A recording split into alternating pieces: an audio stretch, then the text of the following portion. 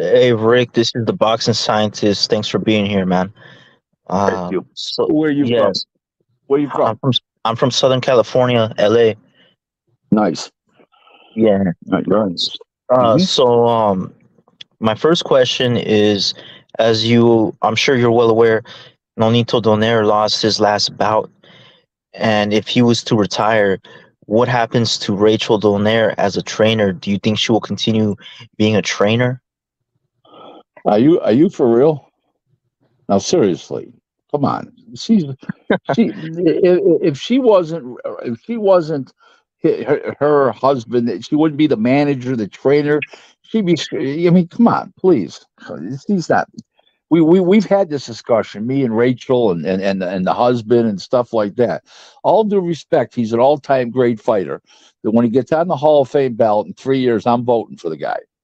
But it's not because of her. That's for sure. Okay, she Okay. came along after the fact. Okay, he had managers. He had a promoter, Richard Schaefer, who guided them.